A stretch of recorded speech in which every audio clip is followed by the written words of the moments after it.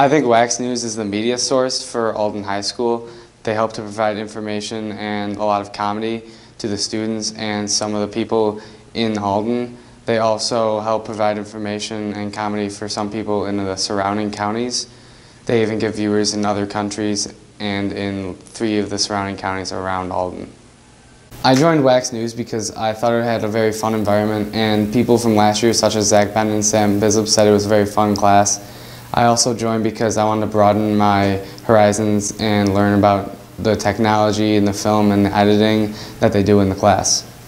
I can bring a very fun, hardworking, and humorous personality to the team at Wacs News. I'm Justin Evoy, reporting for Wacs News.